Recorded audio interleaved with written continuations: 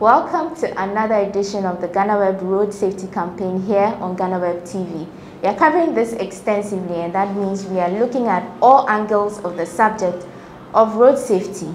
And so today we spend some time at the Toptech Driving Institute, where we'll have a feel of a typical class and then interact with some instructors to find out what goes into training and how important it is. We'll start with Jacob, who's an instructor here at the Institute. Good morning, and how are you? Good morning, I'm good. Okay. And you? I'm very well. How long have you been here? I've been working with Toptech for 7 years now. Okay. Great. And how has that been? Training different people, seeing new faces all the time? Yes, training different people and seeing new faces. You know, we are all from different backgrounds. Sometimes you would have people come in and because they feel driving is for illiterates. That's how some people feel. Driving is for illiterates. They come in here because they have their doctorate degrees and all those stuff. When you come and you are telling them what they are supposed to learn when driving, they seem not to take it. But as time goes on, when you start the lectures and it sinks down to them, they comply. They now get into terms that driving is not just moving the car. It entails a lot. Okay. Driving entails a lot. Okay. And so what are some of the things or ideas people come here with, aside thinking that driving is for illiterates, which I haven't heard about, by the way? Okay. Some ideas they also have is about the difference between manual and automatic. Most people come and they, after the enquiries, they get into the class and I start lecturing on manual. Then they keep asking, "Sir, why are we only doing manual here?" And I said, yes. If you do manual, it makes you a driver. Automatic doesn't make you a driver. How? If for instance, we are in the same house, there is an emergency. You say you're a driver, you have a driver's license. There is an emergency. The only car we have available is manual. You can't move a manual car. Are you a driver? Okay. A driver should be able to move every car. Okay. And starting with a manual car is going to enable you move both? Starting with the manual, learning with manual car automatically moves you onto the automatic car. When you learn how to use manual, there's no need someone teaching you, do this with automatic car, do that, do this. It comes in naturally when you use manual to learn how to drive. That is why in Toptech Transport and Logistics, we don't do automatic. We only do manual. Okay. Usually you have a class full of students who are mixed, some literate, some illiterate. Yes. How do you manage to train these people so that no one feels left out? Okay. In Toptech, our class is very, very interactive. The instructor doesn't come, say what he has to say, then he leaves. No. We make the class interactive. So I make sure within some few minutes, I know all my students, how they are, how they can speak, the language they can speak better. The only language, we've had French students here who do not even understand the English language very well. But we are able to inculcate some people who can explain the English language into French. So after the section, we sit down with the students, then we start all over again. Then the Frenchman will be explaining whatever he or she is learning to him. It comes to our local language. Some people come and all they can hear is, all they can speak is Gan. Yes, I can speak Gan, I speak English, I speak Twi, I speak Fanti. So I ask, where can you express yourself well? He says, oh, say Gan. Then I said, speak. When you finish, I'll explain to everybody so we understand. So we don't tell people you are an illiterate, so don't come to our school or anything. Anybody can learn how to drive. Anybody can learn how to drive. Okay. Does this training translate to the mock exams you do here? Because yes, it translates to the mock exams. Some people do not understand the English language, but as time goes on, when we do it, gradually, they come to understand it. Even in the mock, sometimes those who are intellectuals, those who feel they are intellectuals, those who know book, it comes to the mock and you see them failing more than those who come down to their level, pick up gradually. They rather pass more than Those who feel, I know book, I've gone to school up to this level. Okay. So you've been driving with people for long. Yes. What are some of the minor mistakes or even major mistakes you've noticed new learners or new drivers make when driving? Okay, because they are new on the road. One, they panic. When they see the cars moving like that, they panic. So what they do is they rather drive slowly. And in driving, to be a defensive driver, when you drive slowly, you cause problem. When you drive recklessly, that is fast, you also cause problem. So it's in between. You shouldn't drive so slow, you shouldn't drive so fast. That is why the maximum speed of a learner is 50 kilometers per hour. Okay. That's the maximum for a learner. So the mistakes they do is, because of fear, they start to panic and they slow down on the road, which is going to make other drivers bully them. So I always urge, whatever you learned in the driving school, push it out there. The more you push it, the more you become perfect. There's nothing like I'm a pro in driving. Every day we learn. Today someone will make a mistake. You do something and you say, what did I do? You start asking yourself questions. What did I do? Did I do this? What happened and I did this? We are all learning. We always learn every day. Must a learner be perfect before he gets onto the road after the driving school? No, a learner can't be perfect before he gets onto the road. Since driving is a learning process, I've driven for years, I'm still learning. Do you understand what I'm saying? Yes. So a learner should not be so perfect before he gets onto the road. But there are some basic things a learner should know. Okay. How to use the pedals, how to change gears, reflexes, all those things. A learner should know before he or she sets on the road. Okay. If I sit in my car, and this is to educate people as well. So if I sit in my car, I'm a learner. What are the first things I should look out for in my car? Okay. Before you move your car, even before you start your car, there is what we call the daily pre-start checks, the routine checks you have to do. Things like checking if there is enough oil, checking if there is coolant. What we know, most of us know here, is we put water into cars. No, we don't do that. When you put water into your car, you are going to rust the engine. Okay. You rust it. Because of oxygen in water, when it gets into contact with metal, it will rust. So not even if there's no coolant inside? No. Okay. You can't use water as a substitute. That's what we grew up to know. We see our parents putting water in there. We couldn't ask anything. We couldn't ask. We didn't know what was happening. But as time goes on, since education came in, we've learned so many things. Water is not perfect for our engine. Secondly, water evaporates. So you see those who put water, every morning you see them topping up. But with coolant, it doesn't evaporate. What it does is it condenses, then it mixes up again. Okay. So all the time, coolant is in there. The only time your coolant will go down is when there are leakages on the pipes. That's when your coolant will go down. Okay. So we shouldn't be using water in our car. We should also check our brake fluids if there are leakages. When you put brake fluid, it has a maximum level. Always it should be on the maximum level. Today you checked, it was on the maximum level. The next morning you checked, it's gone down. Why is my brake fluid going down? There could be an internal leakage, there could be an external leakage. If it's internal, it's dangerous. If it's external, because you are going to see it, it's okay. Okay. So when it happens like that, you need to let the mechanic know and check why the brake fluid is leaking. That's for outside the car, but how that's about for outside if I sit the car. Inside when we the sit car? inside our car too, even with the mere starting of the car, there is a process. We don't sit in the car and just turn the key. The key goes through a process. We have, when you look at the ignition, there is lock, there is ACC, which is accessories, there is on, and there is start. The key needs to go through that process. But sometimes when we sit in the car, the only thing we do is turn the key to start. Gradually, you are spoiling your ignition.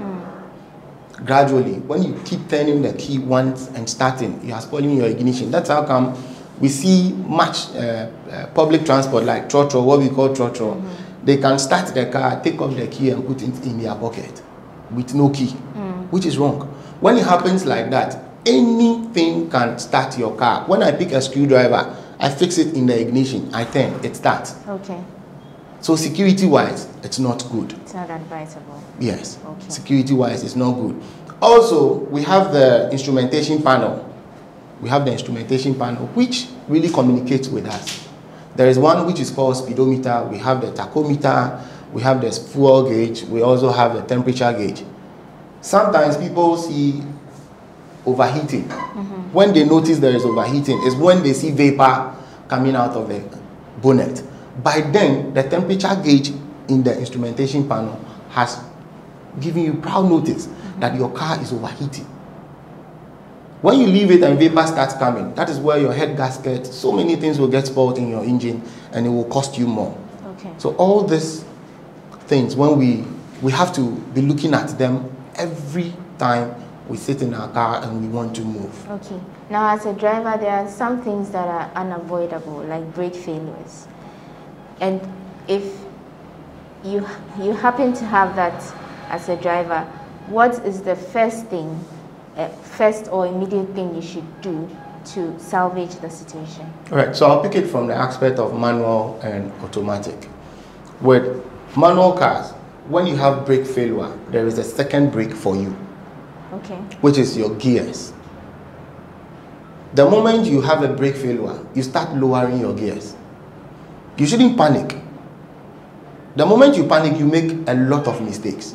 So with manual, the moment you lose your brakes, you see that your brakes are not working, quickly use your gears, lower the gears. From 5, you may come to 4, 3, 2, then 1. The car slows down. When the car slows down, now you can gain full control over your car. Now with automatic, when your brake fails, there is what we call the Tiptronic. When you look at the automatic system, you have P, which is park, reverse, neutral, drive. With the drive, the D, you see plus and minus. Plus and minus. Quickly shift your gear lever to that section of the plus and minus and start shifting the gear lever to minus, which is reducing the pace of your car. But it takes time before it happens. It takes time before that response. So what you can do perfectly is you look for places where there are not people are not around. Then quickly move your car towards that section. Where there will be less damage. Yes. Now, Jacob, just before we end your session, give me 3 top tips you think that a learner or a new driver should know. 1, the most important part is the brakes.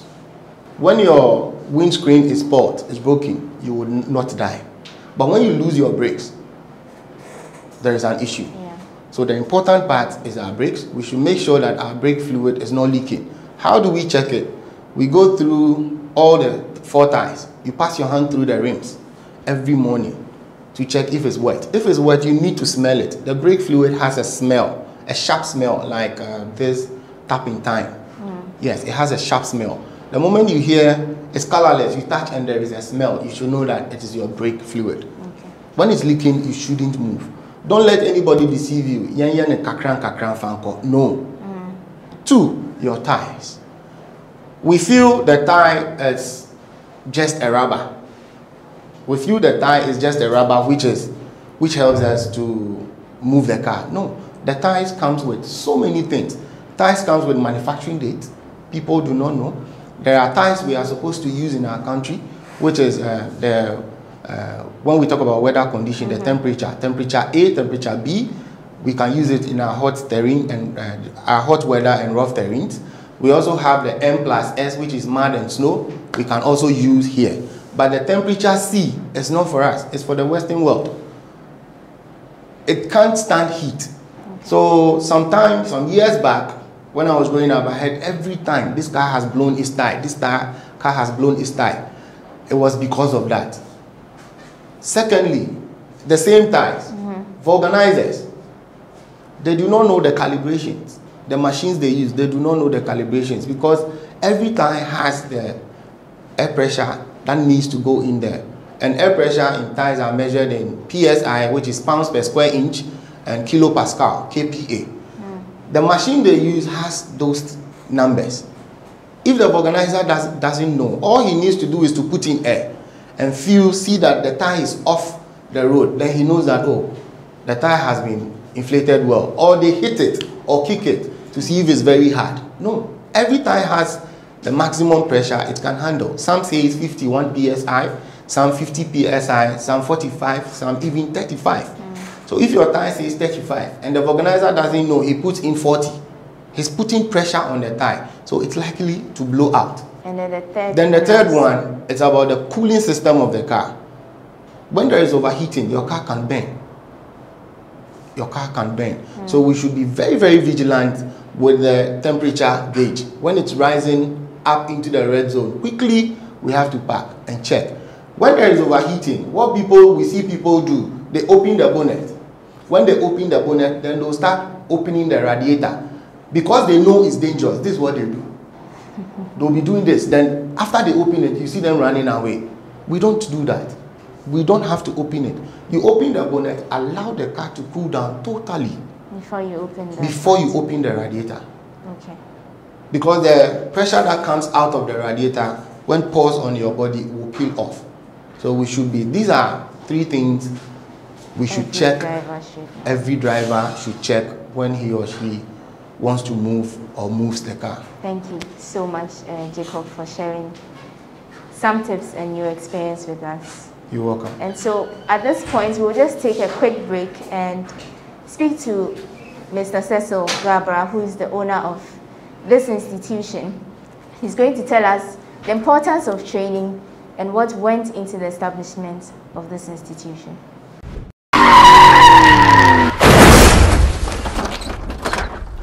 My name is Nanama McBrown. I'm proud to be part of Ghana Web Road Safety Campaign. Please do the right thing. Save a life. Brim.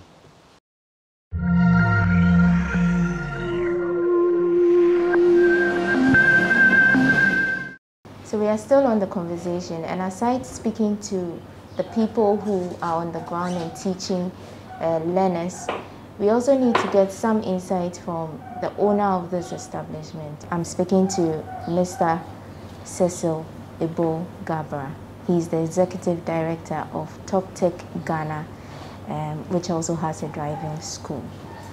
Many thanks for speaking to us, Mr. Garbrah. Very most welcome. Okay, so let's just get to it. How did you get your training school established and registered with the DVLA? That's a very good and long question, right? But Toptech was established in 1996. This year we are celebrating our 25th year. And it all started by the man seated here who has been the founder. And I'm reporting myself now that I started driving at the age of 13 years. Okay. And then those times there were no policemen to worry us, okay, stealing daddy's car. And so on, driving around. I remember very well that my dad took me out, and then I was waiting for him in the car. 9 o'clock, he wasn't coming. 10 o'clock when he came, he was a little bit intoxicated with alcohol, and he asked me, "Can you drive, Papa?" And I said, "Yes, I can." So I brought him to this premises, and the following morning I took the advantage to move the car. Now, he stood up and said, "Who taught you how to drive?" Well, for those times we were looking at the legs and the movements of his hands and so on, and I said yes. But that was all wrong at the age of 13 years. So in 1996, that was when it was established. Precisely. But what process did you have to go through to get it registered under the DVLA?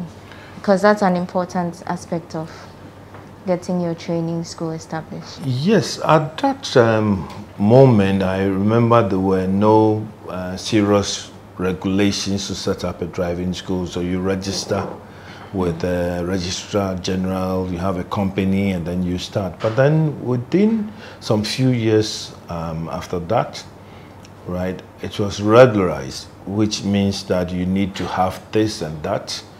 And then being the past president of the Association of Driving Schools, I took that advantage, and then we set up a criteria with DVLA involved, saying that, look, those who were having driving schools, operating a comm center and internet cafes and so on, wouldn't be given any license, and that the instructors, at least 2 of your instructors, must be trained by DVLA through NVTI. And then you should have at least a class that can take not less than 20 people. You should have a dual pedaled vehicle, at least 2 vehicles that must have the clutch, brake and accelerator system. Those days we were much particular with learning by the manual. We were in collaboration with DVLA to set up the rules, and I'm happy to say that it stands as it is now, that it shouldn't be a case that anybody stands up and say, come on, I'm setting up a driving school. There should be proper criteria where people must follow and abide by the rules and regulations and the acts of DVLA to establish driving schools and to control them. So I'll say, in collaboration with the Association of Driving Schools and then the DVLA, we are in place doing the right thing to teach people how to drive. And by doing the right thing, you mean all your trainers are students or products of the DVLA? Yes, that is how it's supposed to be, but unfortunately not all of them have been through the process as I'm talking to you, because here you are, you sponsor the instructor, and then tomorrow he's gone to another driving school. But then for us here, what I want to say, which maybe DVLA will be so happy about, is that we have got the ISO, which is the International Standardization Organization, certificates to even train driving instructors. So I believe that very soon we'll be collaborating with DVLA to give them proper training. So those working with us here have at least, we have 2 of them who have been certified by DVLA, and then the rest of them are going through the process to be certified by DVLA. Okay. At the very moment, because we have not started, but they are also receiving internal training from us and from the instructors who are already qualified. Okay, so just briefly tell me how you train people here. I believe in quality training.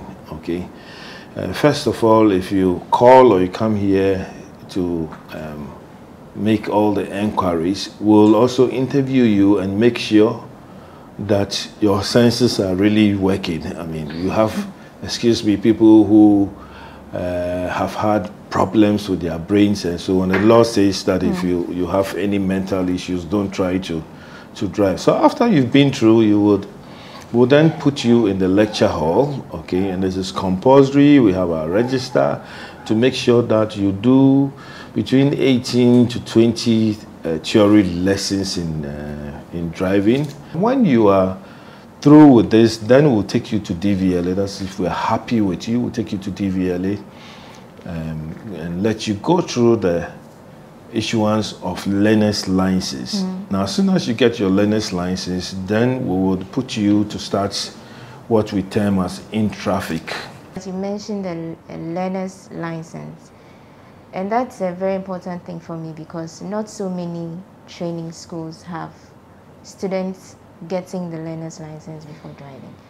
Why are you so keen on getting that, and how important is it?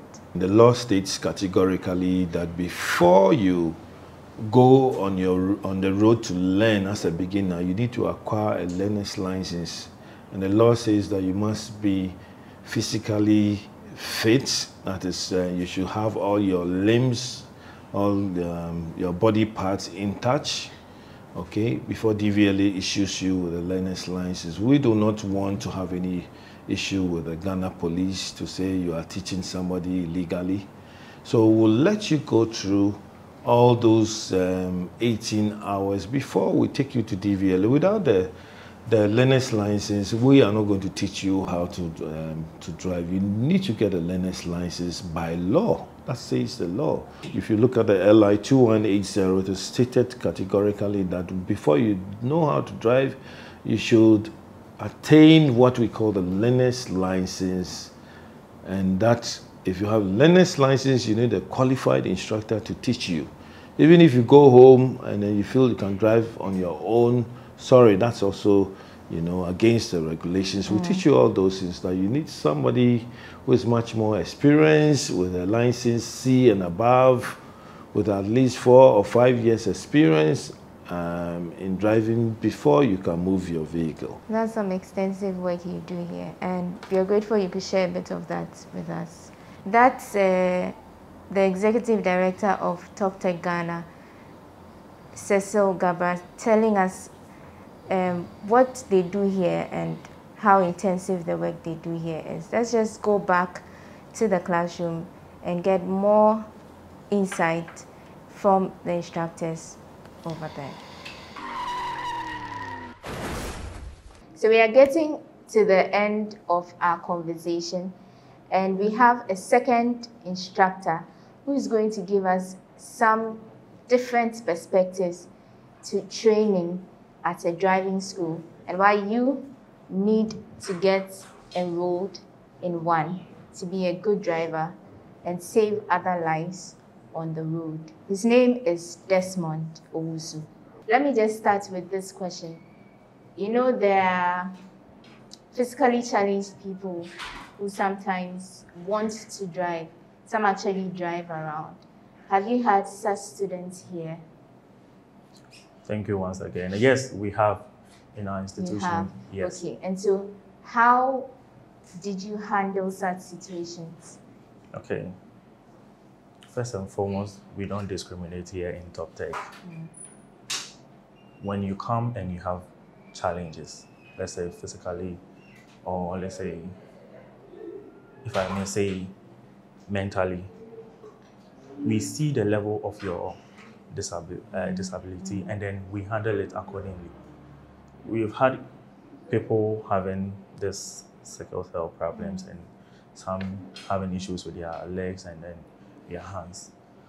As I said earlier on, we will see to it if your reaction towards problems is adequate, we can go ahead. But if it's not, we would have to tell you. Can you just tell us why road signs are important? Well, I learned my driving on my own with no help. So I wasn't familiar with road signs, but when I rode myself here at Toptech, I was enlightened about them, which when you violate some of them, you'll be severely punished. Okay. You understand? So road signs deals and plays major role in driving. Let's assume there's on this highway, there's a zebra crossing, which is fading, or pedestrian crossway, which is fading. Every zebra crossing has a signpost there. Yeah. You understand? If I was taught on a field, like not with an institution training, but someone taught me, a taxi driver or a commercial truck driver taught me how to drive. I might see the sign, but how would you know? You understand? Yeah. We have road signs and then we have hand signs. A driver might be in the inner lane, stopping for someone to cross. I'm coming with top speed behind him. He pulls out his hand and does this, meaning I should slow down. Yeah. But since I have no idea of it, what do? I still go down to the metal. I step on my pedal, and then something happens. When you hit someone, there's a penalty for you to bear. Yeah. And then, you see, in front of hospitals, let's say the Ministry of Defense, in front of them, when you get there, you can see there are some yellow markings over there. Those ones, we call them priority road.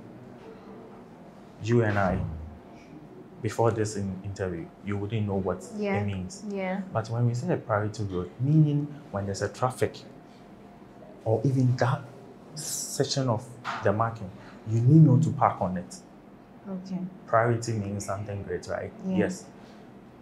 To the hospital, when you see that thing there, any ambulance can walk in and walk out. So if there's a traffic and you are next to it, you don't have to park on it. Okay. Do you know we don't even park on, when we are in traffic and then there's a zebra crossing, we don't even park there. You don't have to park on the zebra crossing. Okay. You understand? So road signs, as we see them on the road, trust me, play major role in driving. Can you just give us like maybe 3 or 4 that are the commonest that everybody should know driving? Okay. I'll say the zebra crossing, speed limit, and then curves up ahead, or let's say cattle crossing and those kind of stuff. At times you see cattle crossing sign, but we think, oh, there's no cattle crossing at that moment. They do cross. We always have to be vigilant on the road. To end it all, this is just something I want you to practicalize, because I see half a tie here. How do you change your tie as a driver? Okay. On the highway, when you have a flat tire or a puncture to your tire, you would always need your triangles. You understand? On a major way, just like this one, you have to come off the road. Even as you are off the road, you need to place your triangle. This thing here is called a triangle. You need to have more than 2, let's say 4 in your car. You place it 10, 30 meters ahead of the car and behind, but not in line with where the car ends. You come off a little so that wherever the blown out tire is, you have space there. So whoever is coming ahead or behind you would signal this before getting to you. Okay. You understand? Now, to change the tire, we have so many things. We have the jack, we have the road spanner, and then a couple of stuffs that we use. Before you even jack your car, you need to strap the wheel nuts. There are nuts that are holding the rim onto the car. You need to strap them loose before you jack the car. When you jack it, you can use your hand or still the wheel spanner to loosen it more so that you can take out the tire. When you take it out, the whole nut that you strap off the rims, you don't put it on the bare floor. When sun gets into it, when you are fixing it back, it's going to cause problem. So you either place it on top of the car, or you open the back seat, you place it on the seat, or where the footrest, the space down there is, you place them there. And then the blown out tire or the flat tire, you put it under the car. Okay. If you don't have a spare tire in your car, you have to put the flat one under the car, because cars are passing and then someone can lean on the car, which will bring the car down. When it comes down, you have a problem to handle. So you place the blown out tire under the car, get your spare tire. Now, we call it spare tire, but the right word is take home tire. Okay. Yes. It's for some few time, you actually have to fix it to get yourself out of that position, and then get to a organizer and get your tire fixed. So you're not supposed to use a spare tire for so long? No. You see these Uber guys using them, which is very, very bad. Those small tires we see are called take-home tires. You understand? Okay. Take-home doesn't mean just fix it and take your car home. You can take it, like fix it and then go to a organizer, get your blown out tire fixed. But you can see others use it for days, months, and then they begin to feel comfortable with it, which is not right. And there are a lot of things that you've mentioned that people wouldn't know if they are not training or they are not enrolled in a training institution. So just to wrap up, can you tell us why anyone should get trained to drive? Okay.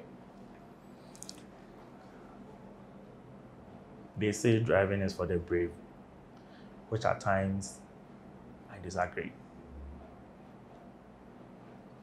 Anyone can drive. Driving is fun. Come and get yourself enrolled and start driving. Okay. Thank you so much for talking to us and educating us about some of the things we may not have known prior to this. We are grateful for your time. You're most welcome. That was Desmond Owusu, also known as Kobe by his students, sharing some advice and some educative tips for you and I. And you know from this that it's important to enroll in a training institution before you set out to drive. And that brings us to the end of this edition of Ghana Web Road Safety Campaign on Ghana Web TV. You can also join the conversation, send us videos of what's happening around you, absence of street lights, potholes on your roads, and so many other things, including accident scenes. Send it to us at the editor@GhanaWeb email and on our social media platforms at the Ghana Web. You can also log on to our website, www.ghanaweb.com, for more information. Until we meet next time, my name is Wanda Amihagan, and thank you for joining us.